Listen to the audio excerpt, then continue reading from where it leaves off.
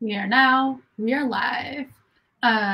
So welcome everyone to Nonfiction Book Club on our special night. We're here on a Friday instead of Saturday. We're bringing that Friday energy to talk about I Like to Watch. Oh, you got a different one. Yeah, I don't know if this is like a newer edition. Maybe that's what's yours going on. Yours is paperback, yeah. Oh, yeah. Maybe that's part of it. Because I always knew it from the white cover. So when this came in, I was like, it's not. Yes. And so I'm like curious about that change because it's just the color. The rest is the switch to paperback. They made a new cover. I don't know. Yeah, it's weird. It's weird. Yeah, but we'll never know. Never know. You are here on my channel on Okie Dokie Bokie. That's where we're doing the book club this week. Usually we I feel like our general trend has been we talk about serious books. Yeah. And I think at least I have lately been in a place where I'm like, I need a moment. I need to reset. No, I don't want to. That's too many thoughts. I don't want to have that many thoughts. Thank you. I know this is a book club. But what I'd like to talk about is not books right now. I'd like to use fewer brain cells in this book club. Except that Emily Nussbaum wrote this book, I Like to Watch About TV. And it's about TV, but she's a smart person writing about TV. So in reading, I had to use the brain cells. I did use brain cells, yeah.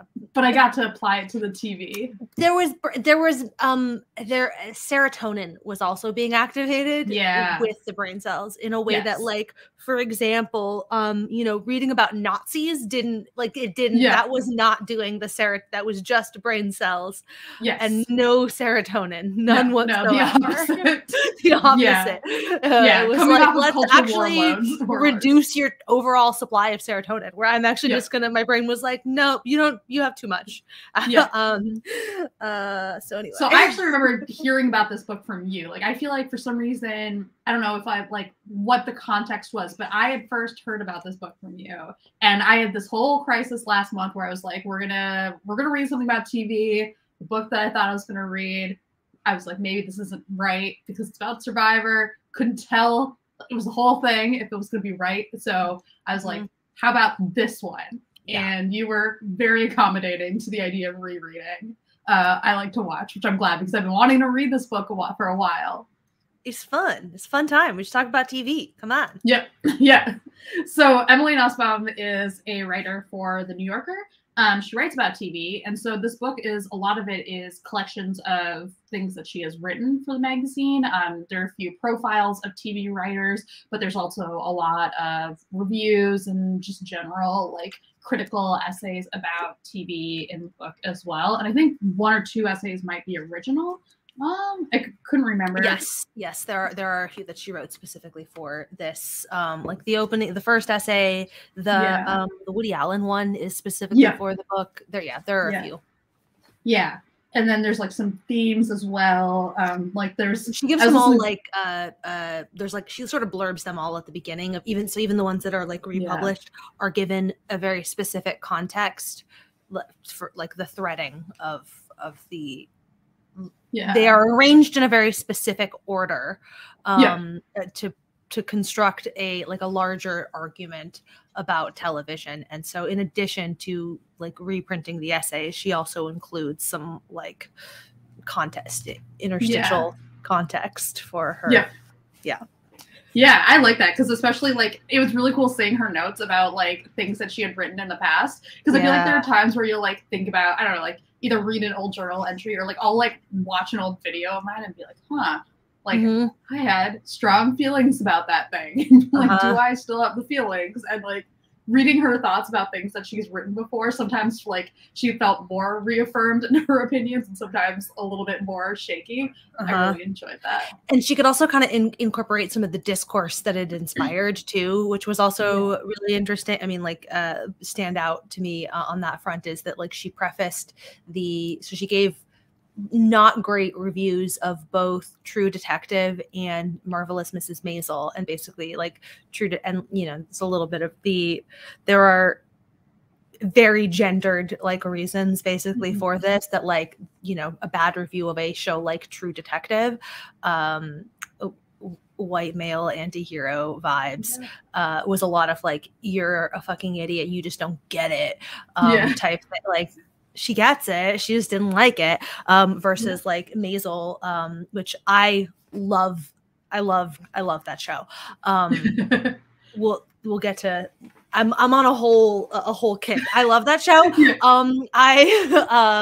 But fully agree with.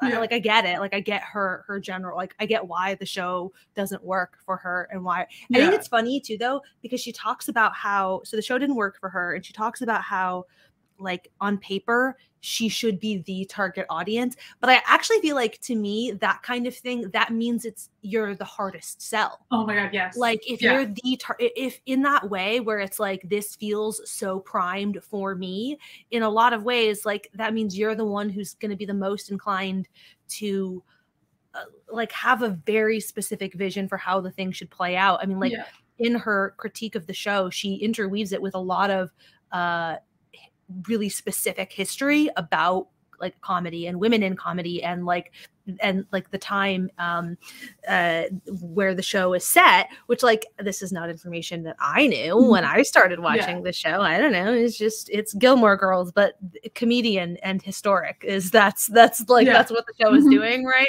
I don't know. Quirky, fun. She's cute. But like, her coming at it with this very specific, like, I understand a lot of like what your reference material is here, and like that is like, that makes it harder to watch because you have the reference, you have such a deep knowledge, deep connection to that. This is really funny to me because my husband and I are working on watching Never Have I Ever season 2, and he has a much easier time watching it than I do. So Never Have I Ever is Mindy Kaling's show on Netflix. Yes. And so it has this Indian American protagonist, and she's like in high school. She's very messy, but she's also very charming and sweet. She has these friends that are also like very funny. She has a hot guy that she's debating between, and a not so hot guy that she's also debating between, which I don't understand. I have strong feelings on this. But anyways, team hot guy all the way. Especially if they're in high school. Like, she's in high school. This is a rom-com. Let the nerdy girl date the hot guy, and have that be it. Yeah. And so I have a hard time watching from like the proximity thing. It's something I've been thinking about with like a lot of different media, because like there are different ways that we all feel like proximity. Like there's like very clear identity things, like the Indian American part, but then also she has this cousin who's in grad school at Caltech, and she's doing like a biology. And so I went to undergrad for Caltech, so I have some feelings about some of the portrayals there where I'm like, this is silly. But then also like this season has this whole plot where she's like doing a rotation and like is dealing with like very like big important things about sexism in science, and it's like very much like a, yes, these things are real, but also the sequence of events that you are doing in this plot to get her there make zero sense. Because she's like based on my experience in a lab, and I'm just like so hung up. I also have a hard time watching the show because Debbie is like so like, I just like see so much of my like high school insecurities in her that I just cringe so much when she makes mistakes in a way that like I can't give her leeway that I want to give her, that I would give to other characters, because I'm like I identify too close with and the show in general is so like secondhand embarrassment and like it's very, you have to be like accept a certain measure of that, and I imagine it has to be 400,000 times harder though when you're like no, but it's me. You're me. It doesn't help that anytime she does something ridiculous, my husband looks at me and is like, oh no. I know. I agree. And then at the same time he's like, why don't you watch this show with me? And I'm like, this is why. Sir. Can't make fun of me and then get mad and be like, why are you not watching the show? I also really quickly, while we are talking about the show, would like to continue to make the pitch though for everybody to watch this show. It's a very cute like teenage rom-com thing. It's also though one of my favorite things in media. That's the dressing teen rom-com. It's actually a secret grief show. That's really what's very happening. Well done. Very well done. That's like the core that's like keeping me like, I'm gonna finish season 2 because I am like that emotional arc for her and her family is like so well done. And crushing. I only dimly remember that I watched the whole second season in a night. Like I sat down thinking, okay, I'll watch a couple episodes. I was like, I was up until like 3 a.m. or whatever to finish it.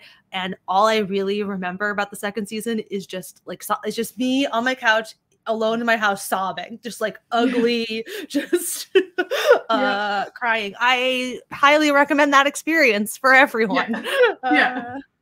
Anyway. Yeah. This is why we picked this book, because I feel like so much of what this book is about is like what it is, and like she says this, it's like, or like throughout her reviews, it's like a lot of what it is like about being a fan, like the different ways there are of being a fan, and I love the way that she explored that through like both the ups and downs of that. Being a fan, but also like a big, huge. I mean, like I don't know. I think her like central argument is also is really like how. Is about how we talk about TV, like fun and like how we decide what is art and what is valued as art, and like, and she looks at this from like several different angles. Like, yes, like so as a fan, like that being one of them, like, you know, what does it mean to be a fan? What are the ways of being a fan?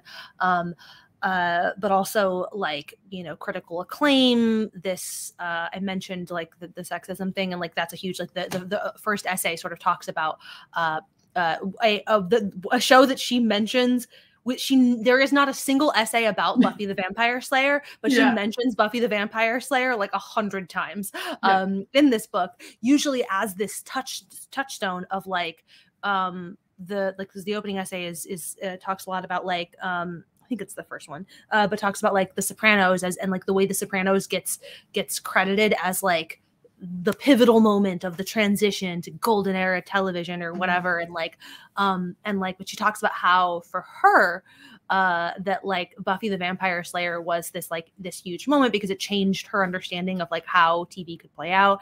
And so like, there's that. The Sopranos is another thing. That one actually does get an essay, but it's another one she references a lot, usually in that. It's like it's a stand-in for like, there's a specific kind of show that's allowed to be considered like peak TV and golden era TV. And then her other kind of favorite thing to go back, like that's a theme that she talks about a lot throughout, is like different kinds of shows that are like, no, but this should be, and this should be, like a lot of the show specific ones are like, it's essentially the case for why Jane the Virgin and Adventure Time and like all of these other shows deserve similar like treatment and respect. And like sort of all TV, it's a little bit of like her, you know, her thesis there. And and then also there's like the professionalism angle of it too, with like the profiles of showrunners and like the Jenji Kohan and Ryan Murphy profiles. I did not reread those, so this is going off of my several years old memory of them, but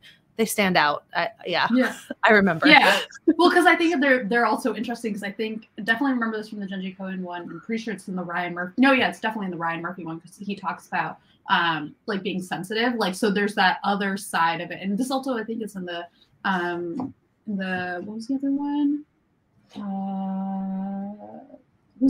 I'm completely blanking on the name. The creator of Blackish. Kenya Barris. Yeah. So all of them like engage both with like the creator and also the creator's engagement with the audience reaction, and like to what extent they do or don't, and like that is it, and that comes up also. There's an essay about Lost. And the ending to Lost, and just the way that fans and creators interact too, like that whole thing I find, and especially because she's coming at it as a critic, so she's like in this weird space too, where like she is a fan, but she's also writing, you know, professionally about these shows. Like that is like a weird space too. Yes, that's like a tension that comes up throughout too, is like this idea of like the space between like I am a fan of TV. That's like why I do the job that I do, but also it is my job to write these things, and that's an interesting tension throughout. Sorry, you were going to say something though about the fan stuff, and I derailed that to talk about the no, I think that was like perfect. I mean, one thing like based on just like what you were just saying that I was thinking about, so one of the essays that I really I mean, enjoyed is a tough word, but I appreciated a lot was the Woody Allen one. Oh my God. I have thought about that essay so much. Yeah. That one I actually have re-listened to in the time since, like, I originally read this book in like 2018, 19, something like that. I don't know. Definitely pre-pandemic, because I remember listening to it on the treadmill. So the memory of being at the gym while I listened to this book. But that one I have like re-listened to just because it's like it's the most evergreen of topics. And if you are if you're like very into media and talking about it online, you have a whole like, if that's a huge chunk of how you spend your time, like it's like big and thorny and it comes up all the time. Every day someone is typing into the internet, I have separated the art from the artist. Like that is the thing that happens. And it's also kind of, I mean, again, not funny, but a little funny, because she does reference Buffy so many times. Yes. She does talk about talking to Joss Whedon. So there is this element of reading both this book and the specific essay. So for people who haven't read the book, Confessions of the Human Shield, basically taking on that question, like, to simplify, of like separating the art and the artist. But she's exploring a lot of the different ways that this is like shown up in her own engagement with media. So like she starts off with Woody Allen, who like was someone whose art she really, really, really loved growing up. But then another like really sharp turn that this essay takes is when she talks about Louis C.K.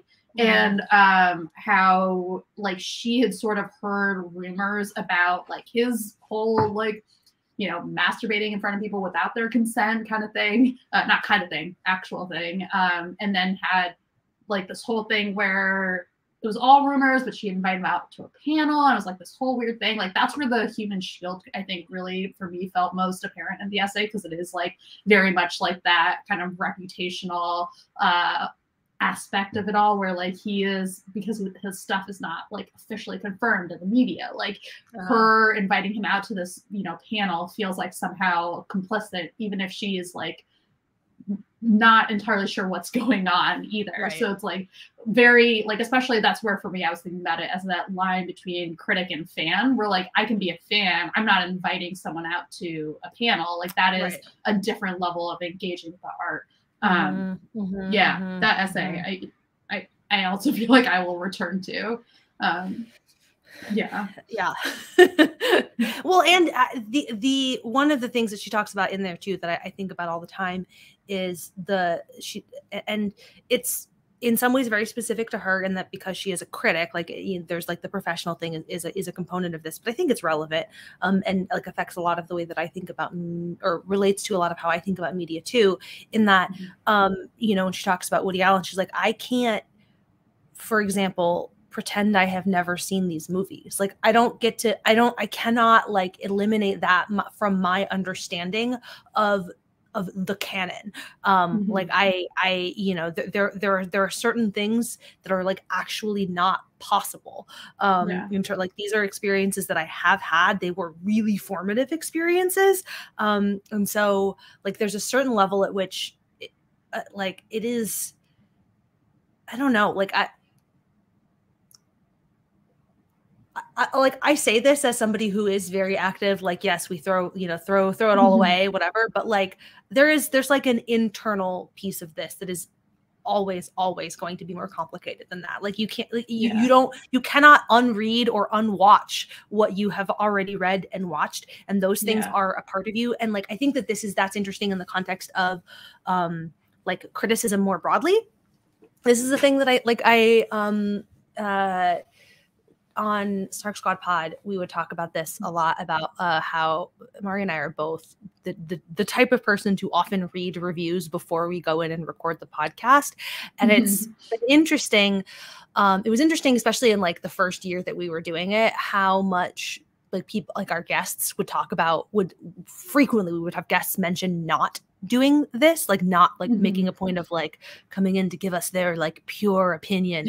And the process of doing the podcast especially like really, really gave me, I don't know, convinced me of the absurdity of that premise, that like there is no like I am bringing the sum of an experience into the media in this way that like every show that I watch is kind of in conversation with every show I've watched before it. And so the idea of like a discrete unit of criticism, discrete unit of reaction, pure reaction or whatever, just feels absurd. Like it feels absurd to suggest that you can have that.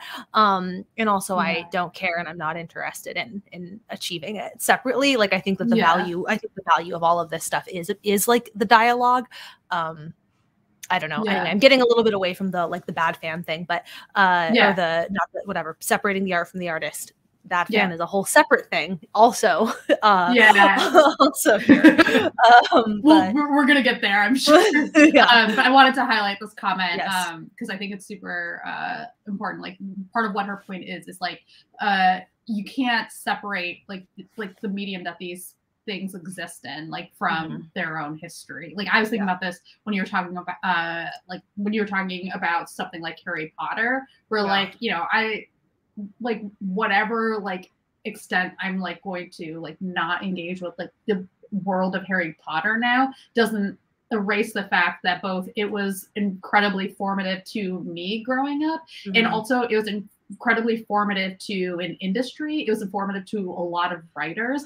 And I think that's both for good and for bad. Like even like Twilight, you know, like that has informed a lot of the way that publishing has gone. And so, you know, I don't care about Twilight. It was not formative to me because I didn't read it, but like, so I don't have that emotional investment. But like, if I'm gonna like think about books overall, like if I'm gonna try to like if I want to understand them in that context, and you don't have to, but if you want to, like you're gonna need to acknowledge Twilight and even maybe like engage with it. And it's hard. Like you don't have to. Like I'm not saying like we all gotta go out and read Twilight. We all gotta go out and read the problematic canon or anything. No. But yeah, it's just that we can't.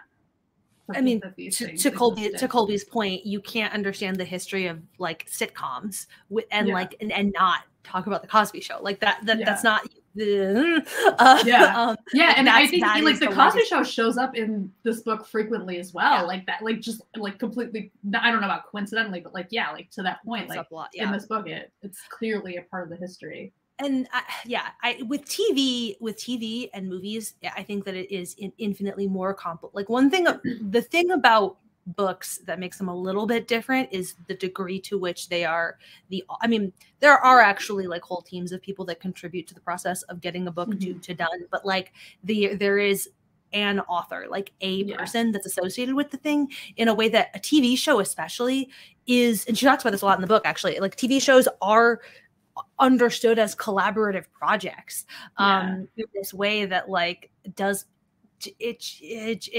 like actually make it more complicated when you say, well, this one person, a significant person who contributed to this collaborative project is a piece of shit, but like the rest of I don't know, you know, and like what is, and I don't say this as like, I don't know, I say this purely like as question, like as like, I don't know. I mean, like going to the Buffy of it all, it's like Buffy's place in the canon is as a feminist TV show and is like being really formative to like a certain feminist analysis of media. And now at the same time, that analysis has to be like done alongside everything that Whedon has done as well. And like you can't listen to Charisma Carpenter talk about being punished for her pregnancy and not include that in your feminist analysis of Buffy. Like that's like a part of it. One thing though is that much like Woody Allen, it's like it's text with Joss Whedon. There's so much there. Like Buffy's the fact that Buffy never had a good fucking relationship. The entire plot line that they used around Charisma Carpenter's pregnancy, like the utter insanity of the demonic turn that he gave her, like there it's right there. It was wide open. And same with like the rowling of it all too. Like yes, it was always it there. was always right in front of us, actually. So there's that. Buffy is definitely one that I have like really similar feelings to a little bit of like what she's talking about in the Woody Allen one, in that it's like formative for me, because we were like recapping that show, like shaped a lot of the way that I engage with media. Like it changed my relationship with television in this way that there's no, I can't unwind that. Like I can't unhave that really formative experience. And also Joss Whedon is a piece of shit. Like both of those things are true. And I just have to like accept both. I just have to live with complexity. Terrible. Hate it. Hate that for me. I mean, that's like the thing that's like, I mean, like for me it's Harry Potter. Like Harry Potter was the thing that like got me on it didn't get me on the internet got me on the internet, but like I like found like communities, like fandom, like all of that was through Harry Potter. And like I still like it's so like flat now, or like it feels so superficial now, but like when it was book 4 or 5 came out, and like that was like a time when like Bush was president, like, and that was like, oh, like the leader in this fictional world that we're all like obsessed with is like also terrible. Like we're like, there's something about like those critiques being simultaneous, like the real life experience of like not trusting your president is like, and when you're like growing up and you're realizing like, oh, you can't trust your president, and like reading that in a book as well. Like there was a lot about that that was I don't know, it's just like it was like formative, and like I can like look back and see the glaring holes in all of it now, and like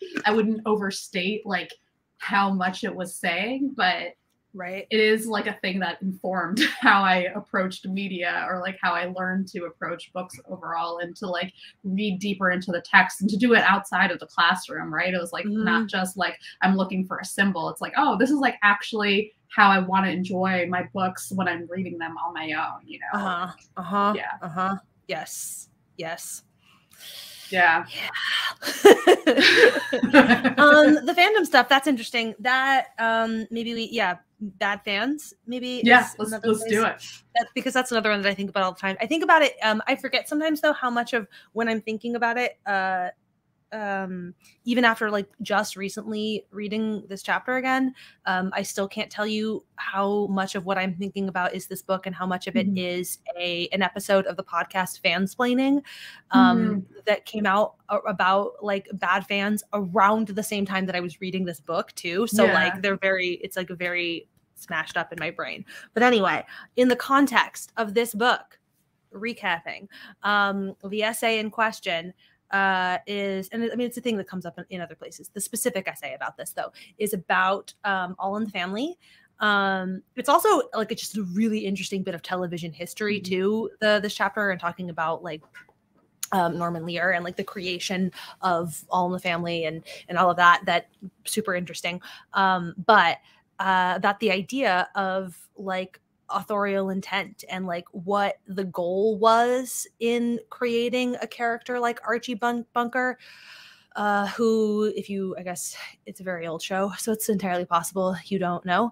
Archie Bunker, very racist old man. It's 70s sitcom, racist old man. He has a daughter and a like very, very liberal son-in-law. They fight all the time. And the idea was that in writing this character who was like very crass, who, it was like a bit of a fight with the networks to let him like say all the things that they wanted him to say. But the point was that this man would be just so obviously like racist and terrible. But like, in order to make him real, you had to have him say the terrible things, but like, he's clearly a shitty person, except plot twist, audiences identified with him. And so there's like a larger, question there about like There's a lot of questions there, I guess, actually, about like responsibility, and like how how exactly do you evaluate that work, and like those consequences and that impact, and it's messy. I don't know. I don't believe she talks about it in here. This is the podcast. The other big example of this is oh God, the cartoon with there's old grandpa and then and their alien. Oh my God.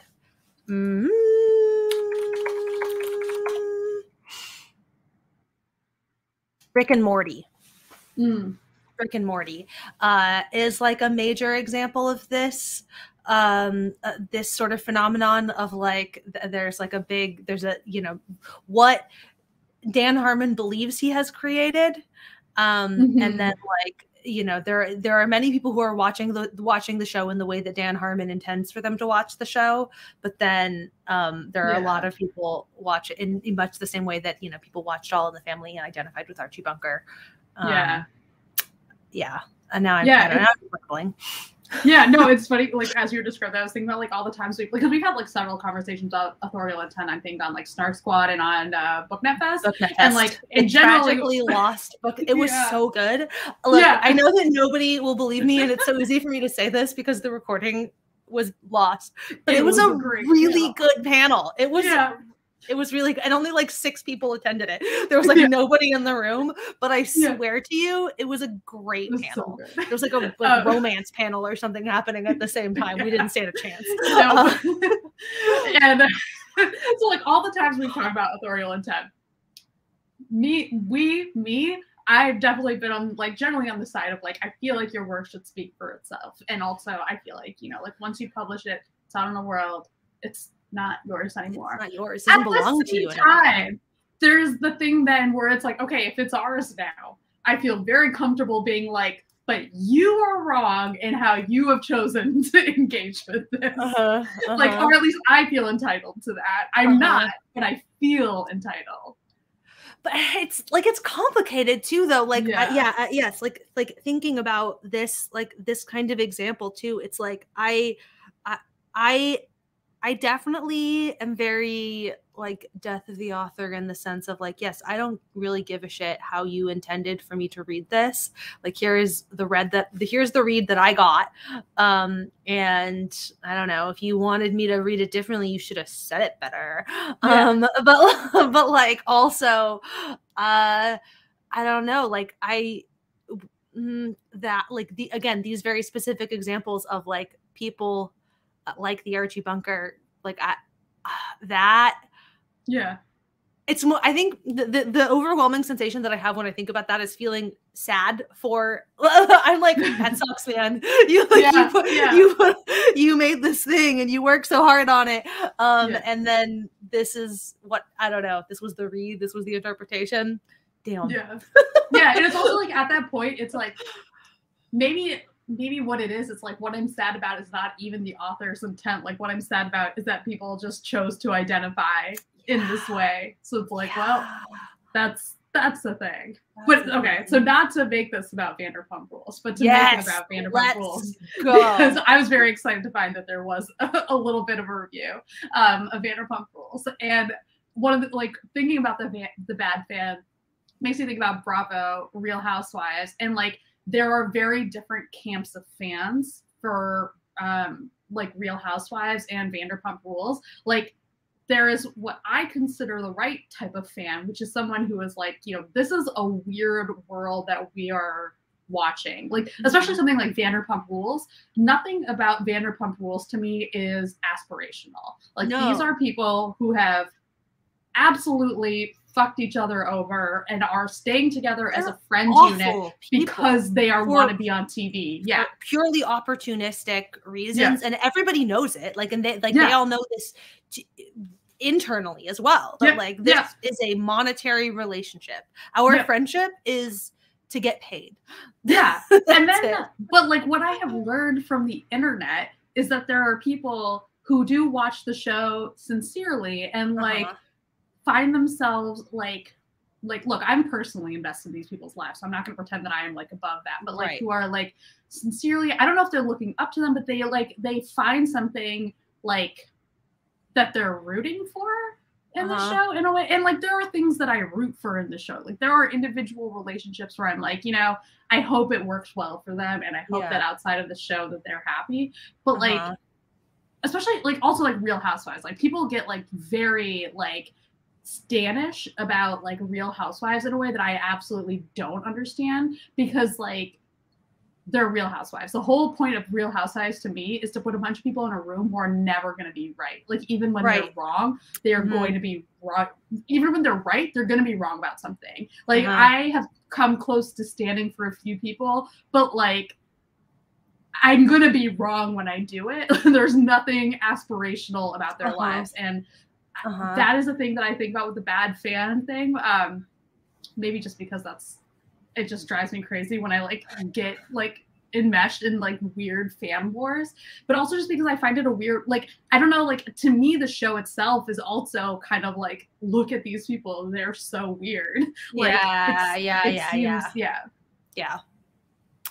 Especially Vanderpump Rules, which is truly a nonsense show. They're truly, they're all bad people. And also like the way that the show navigates the conceit of being a reality TV show. Sheena's wedding process talk, every time Sheena said the words, I did all this on a waitress's salary, I wanted to die.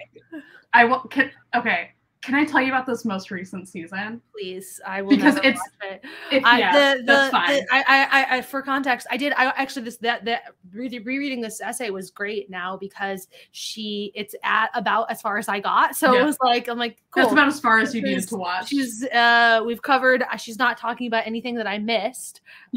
So I understand. I had full context for everything that she was talking about. But also everybody on this show sucks and like they're all bad people. And then it just hit a point where I was like, I actually can't, like, it was fun and then it stopped being fun. I am only watching it now because I have spent so much time. A lot of my relationship with the challenge.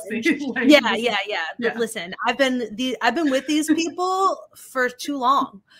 For too long now. I've been watching like CT's Real World season, Paris, Real World Paris. I was in high school. I am 30. I'm about to turn 34 next month. Okay.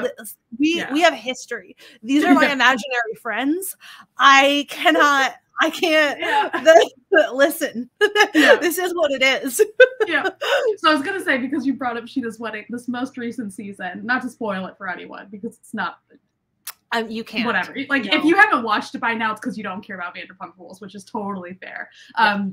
But so Sheena's thing now is she over the pandemic found herself a new guy. He's like this Australian dude, a little bit sketch in some ways, but they seem happy and they have a kid together now. They had a baby. And so he clearly at some point, the idea was that they were going to get married during this season, but none of it lined up because of like, I think there were COVID scheduling issues and stuff, but somebody else got engaged on the show. So DJ James Kennedy and Raquel got engaged and they were having an engagement party at the end of and who's the girl? I don't know if you ever met Raquel. That sounds familiar. I think maybe she popped up at like the end, like right one of the last episodes. Yeah, she didn't really do much, but this season she showed up and she was actually very sweet, which is why she probably shouldn't be on the show.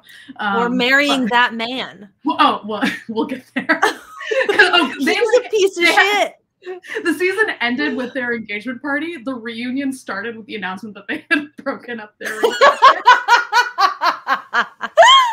Classic Vanderpump. But that's also the healthiest thing that's happened on this show. Sure, yes, call it off. Walk away. Don't enter into a contract, a lifelong contract with one of these people. You can have your annual employment contract with these people. Okay, do not bind every aspect of your life forever with any of these people. No, absolutely not. No, don't do it. So they were having their engagement party at this like gorgeous vineyard. Like it was practically a wedding at that point. Like it was this gorgeous vineyard in Northern California. They invited up their friends, and Brock, Sheena's fiance, who had just proposed to her a few days before, was like, "You know what we should do? We should get married here secretly during their engagement weekend." And it was one of those things where it was like, it was clearly purely about the show. I mean, to some extent, it was about like, it's not clear how much he's using people for money and stuff, but also it was clearly like, we only have these many days left for filming, right? So we need to get our wedding in now. Like, this is the point. It was wild. The whole season leading up to this moment was pretty dull.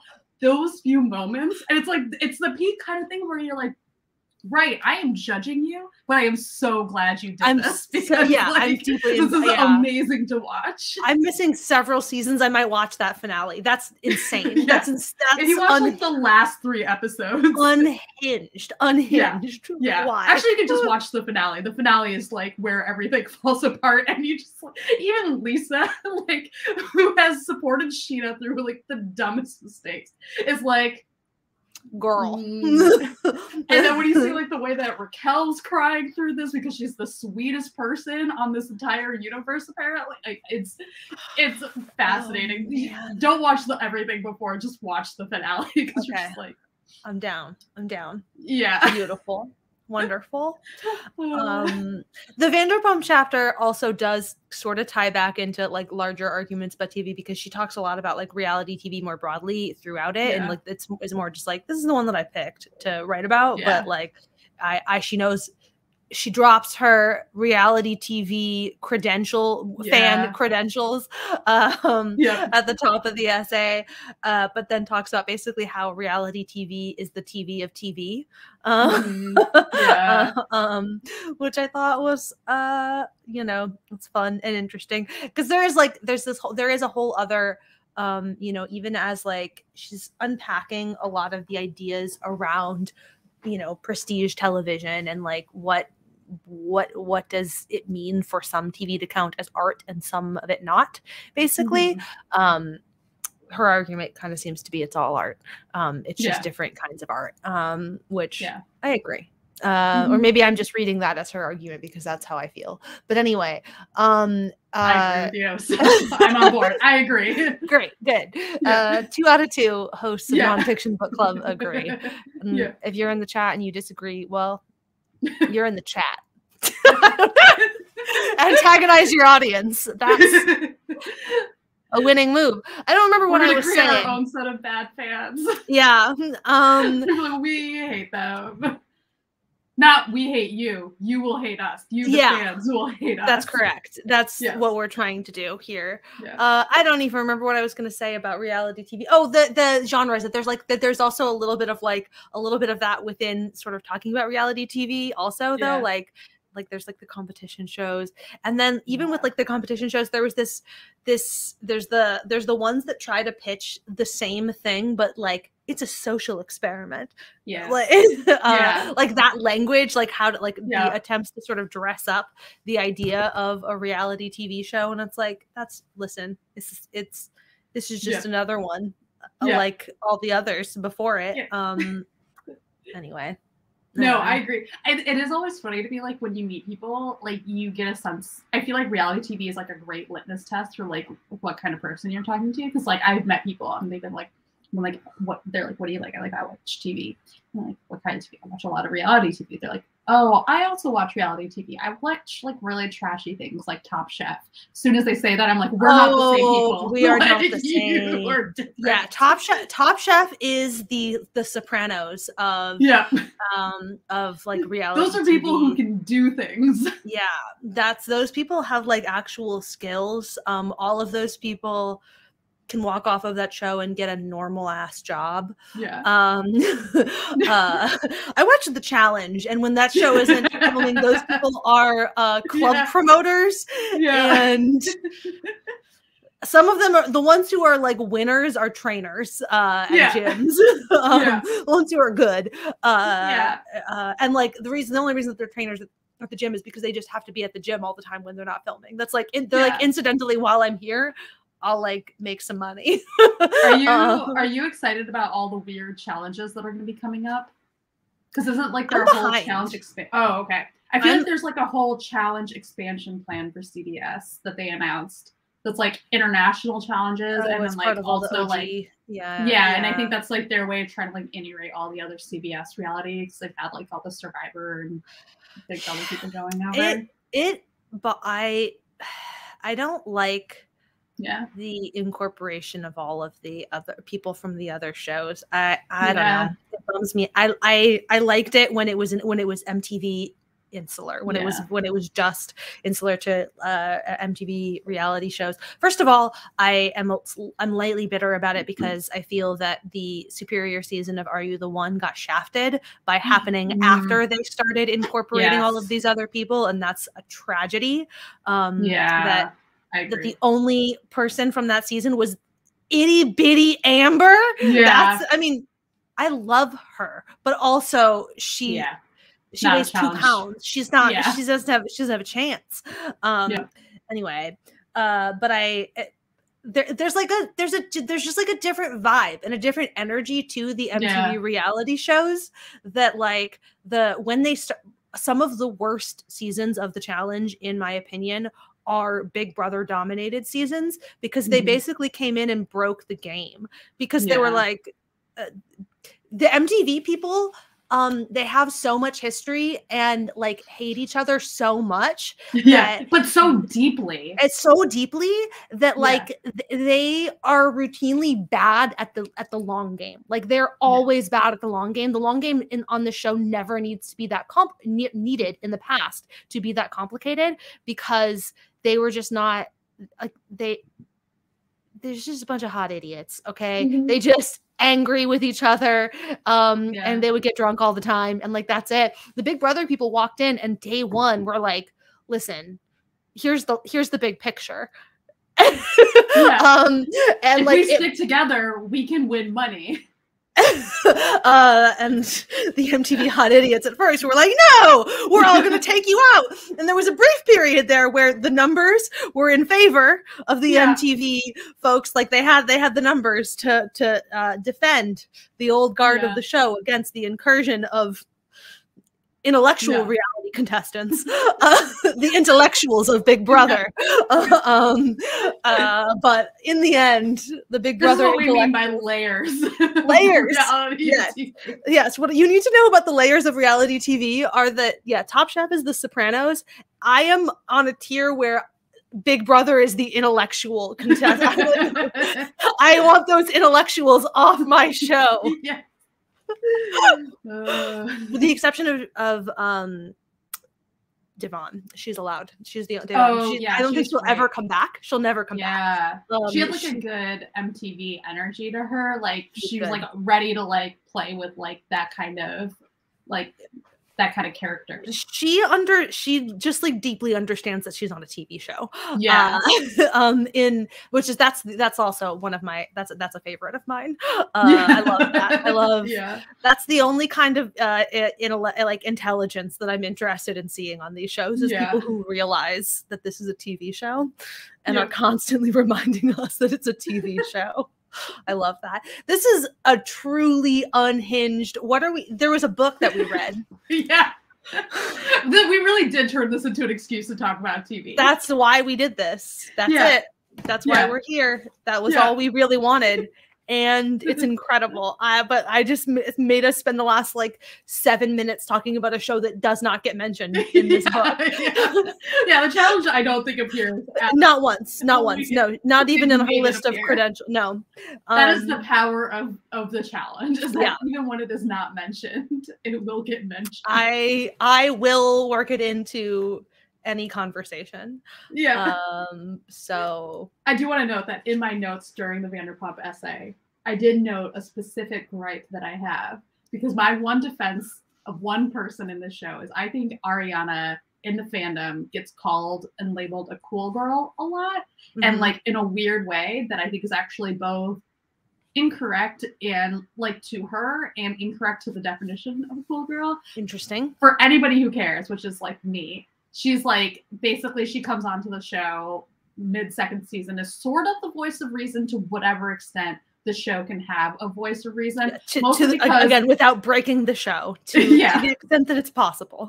Yeah, mostly because the person that she is almost immediately like put at odds with is the absolute voice of unreason on this show, like the absolute lack of reason. Like, she is purely driven on her emotions and does not understand reason, which works great for the show. Yeah. But she has like this point where she talks about like the chill babes who don't mind their boyfriends taking a guys only trip to Vegas. And I always, this is my specific fandom gripe, is people like will bring up this time that Ariana, or like they'll talk about Ariana like as this cool girl who's always letting guys just do whatever. But I have to point out that she is one of the few girls on the show who like has a healthy conversation with her boyfriend about not going to Vegas, where she's just like, hey, this makes me feel sad. But then he goes to Vegas. But and then he does it anyway. That's true. That's because of her birthday. Is that the one? I think it's like after her birthday, and I think it's like a year or something after her dad had died, and so she was like, or like maybe 2 or something. Yeah. Yes, I do sort of remember that. No one cares. This is like my specific gripe. I appreciate that defense of Ariana as somebody who would also describe her as being the archetypal cool girl on the show. But that's fair. It's also like the line, to enjoy it, you have like she compares Vanderpump Rules to being a sports fan. To enjoy it, you just have to ignore the potential brain damage for the players once the game ends, like football. Which is like a very real experience of watching the show, where you're like, just like purely from a health standpoint with the amount of like drugs and alcohol that they've consumed, and then from an emotional standpoint, I just can't imagine. These are terrible people actively ruining each other's lives. I highly recommend it to people. You should watch the first few seasons are fun. Yeah. The first 3 are great. Then 4 through 6 are solid. They're not as like spectacular as the first 3. I think the first 2 seasons are legitimately some of the greatest television ever made. Like, they have a narrative structure to them, an arc that pays off in ways that you're not expecting, or at least I did not expect. I just can't handle the entirety of the way the show handles Jax as a person. Yeah. That I realized that's the only thing that made the last season worth it before this season. This is so I've been on a major rom-com kick lately, and I watched I don't know, sometime like a week ago I watched You Again, which isn't really a rom-com. It's actually more just like general chick flick. Because it's Kristen Bell. I thought you meant You, like the serial killer show. No, You Again, the 2010 movie starring Kristen Bell. The movie itself does not matter, but I have not been able to stop thinking about how angry this movie made me, because it's built around gaslighting. Like, that's the whole thing. Yeah. And I realized that's and I was thinking about how I don't know, when talking about like kids media things, I cannot handle like shitty parents. Like, it bothers me in a way that like unless it's, and I need the text to engage very explicitly with the fact that the parents are shitty. And a lot of times it doesn't. And it I lose my mind over it. That's like a media thing that it's not, that's like a me. I get that. Like, it's like part of the world and it's fine. I cannot handle it. I can't. My sense of justice. Cannot handle it. It bothers me. Very fair. I need to get their due. Rules. Yeah. So this is like why I have stuck with the show, is for that, like, those small, like, when I say small, I mean like we're talking like slivers out of slivers of like moments of justice. Yeah, this is real Stockholm. Had like the smallest moment of justice for Jax, like the smallest one, and it's like layered with the knowledge that he's also married to this girl who is going to suffer with him, like, for the rest of like however long. I mean, I would say for the rest of their lives, but they're not gonna. They have a kid together, so. Oh, that's true. Even if they do, even when, not if, when they get divorced. But the last episode of season 8 made.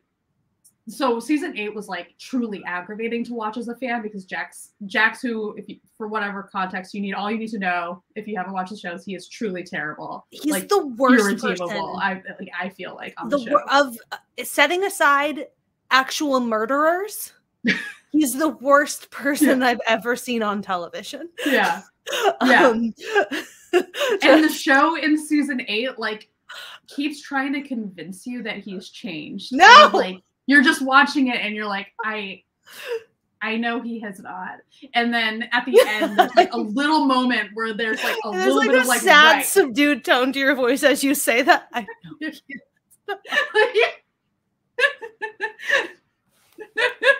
I am the bad fan. I like talked earlier about like talked all this shit about people who were like sincerely invested in this show, and now here I am like sincerely invested in what this show has done to me. Incredible. Yeah. Anyways, I'm sorry, I've derailed us with Vanderpump Rules talk. We gave up on having a real conversation 30 minutes ago. But I think that what happened, if we're gonna get meta about it, we have exemplified the book.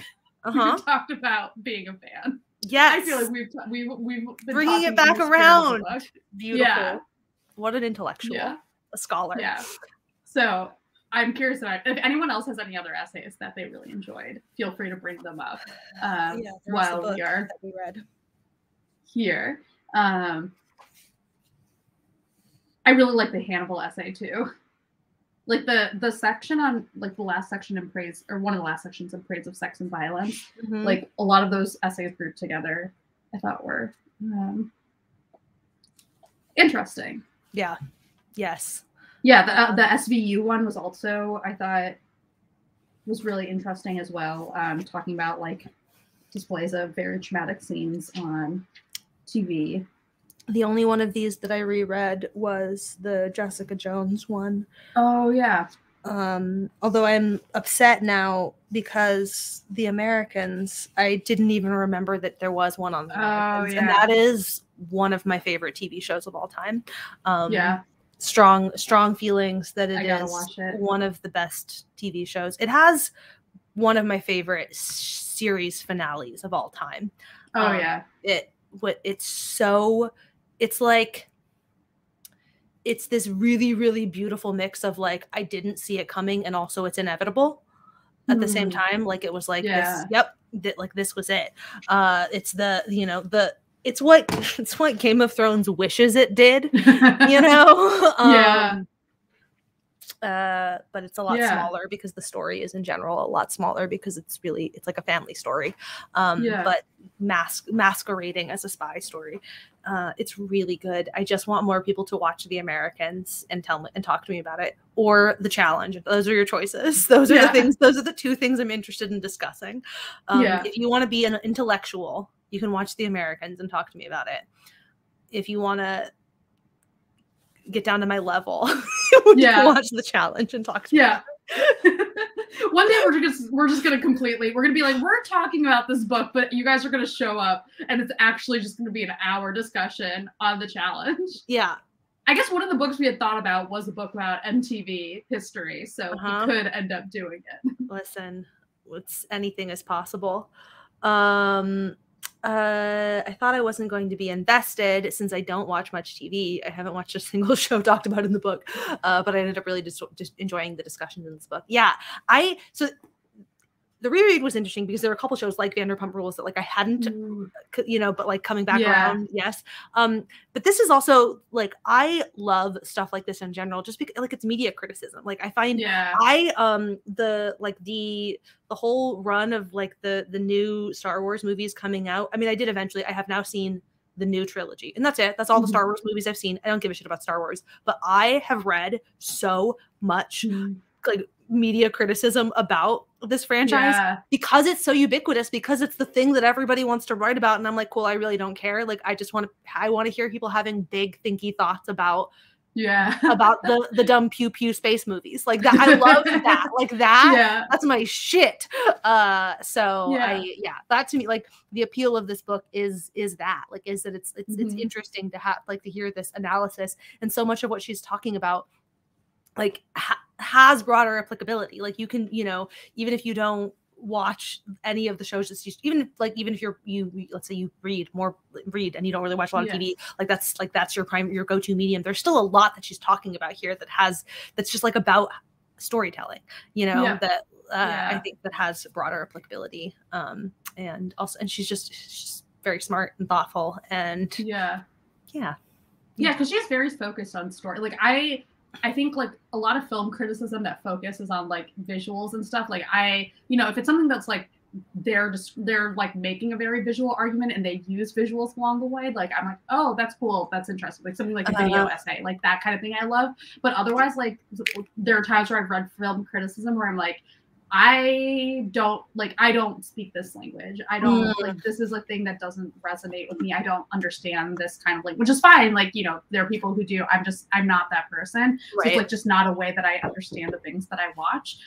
But like stuff like story, like you're saying, like even if you don't watch a lot of TV, the narrative and stuff like that is stuff that we're all experiencing in some way or another. And like she ties this to stuff like Trump, like how he talks, like that kind of thing was, you're like, yeah, 100%. Like, and especially in this day and age, even if like we're on a screen, we're talking, we're making choices about how we talk, we're making choices about how we present ourselves. Like all those things are wrapped up, just like in the way our world works now. So yes, it's very cool. Yeah, this is a book club. This is. I mean, that's. Maybe we should just change this to the TV book club. Oh my God. Well, on that note, next time, I mentioned earlier that I'm on a whole kick right now, and I for context, I sent Deboki a picture of 2 books, and these 2 books, I didn't tell you this, Deboki, are just the 2 that I happen to own. I also have 3 more that I checked out from the library that are also in this same vein. I like when I say that I'm on one. Yeah. So the 2 books, well, the book that we're going to do next time is The Girl in the Show, 3 Generations of Comedy, Culture, and Feminism by Anna Fields. The kick is it's just different movies about, or different books about like the history of women in comedy. So the other book, which actually I sent the 2 books to Deboki before I got to it. She actually, Emily Nussbaum mentions this book actually twice in here. We Killed: The Rise of Women in American Comedy, a very oral history. My concern with this though is that just because it's oral history and like flipping through it, it's like you can see I am a little bit concerned about being able to talk about it. It reminded me of our struggle to discuss Stonewall Reader. That was my first thought when I saw this. I was like, I don't know how well that will function for this, having read neither of these books. But this one feels more like, I don't know, classically nonfiction. This feels like it'll be a little bit easier for us to talk about. My library books, though, if anybody's also interested in joining me on this journey and like wants to message me about books about women in comedy, The League of Extraordinarily Funny Women, which is also like sort of anthology. It's just a bunch of like short bios about different female comedians. The Book of Joan, and it's Melissa Rivers talking about Joan Rivers. I'm very excited about that. And then Lucille Ball's autobiography. I think it's autobiography. Actually, now maybe I'm wrong about that. But anyway, those are the books that I currently have. I have it in my head that I have this idea. I probably shouldn't tell you because now that I've said it out loud, it'll probably make me not want to do it. But that's fine. I had this idea that what I would like to try and do. I had a couple different ways that I would sort of like to go about this, but there's like I have other iterations besides this immediate one. But I have this idea to make a dress that is more or less the black dress that Midge wears during much of the first season of The Marvelous Mrs. Maisel. Yeah. And do like a sewing vlog, but that is also sort of video essay-y. And so like throughout it to be talking about all of these books. This is why I have amassed this collection of books. I don't know if I'll ever actually do this. And I may have I know that feeling too, but I'm rooting for this. I may have decreased the odds of my doing it by virtue of making it, I don't know, homeworky almost, because I told people I would do it. Now I can't do it. People are expecting me to do something. Absolutely not. that's the type of person that I am. So we'll see. Yeah. Anyway. Well, I hope to one day see this. See my video. Yeah. But anyway, this is the book. This is the book. I realized just now that we might have to change our time next week or next month because scheduling stuff. So we will get back to you all when we have a date figured out. Yeah. So thanks everyone for joining us for our TV edition of Nonfiction Book Club.